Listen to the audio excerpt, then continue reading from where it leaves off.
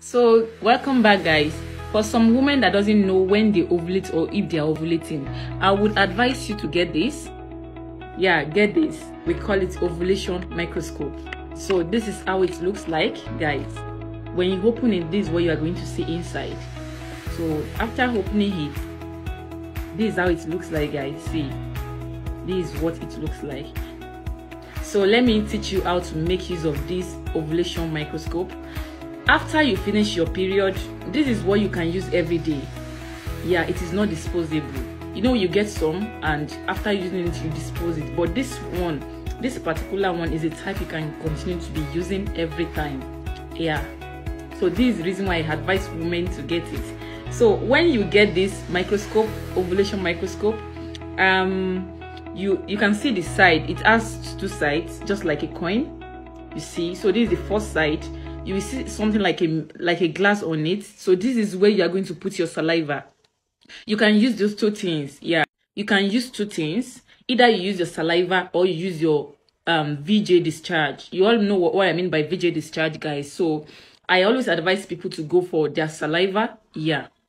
So you place this mirror. You can see the first side of it. You place your saliva on it. Yeah, you make sure your saliva is not foaming when you want to place it on it, and make sure you are doing this test in the morning. So when you put your saliva on it, you allow it to get dry, guys.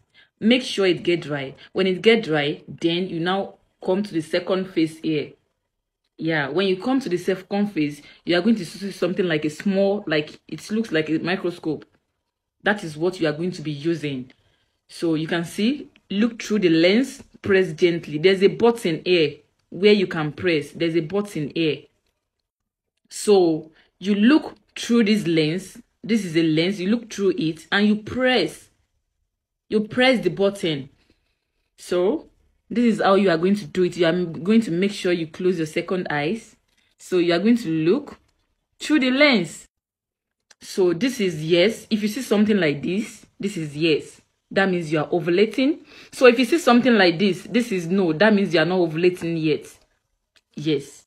So make sure after you finish your period, try this every day, guys. Every day. Try it every day. Then when you see yes, that means you are ovulating or you want to ovulate. So when you see no, that means it is not the right time for you.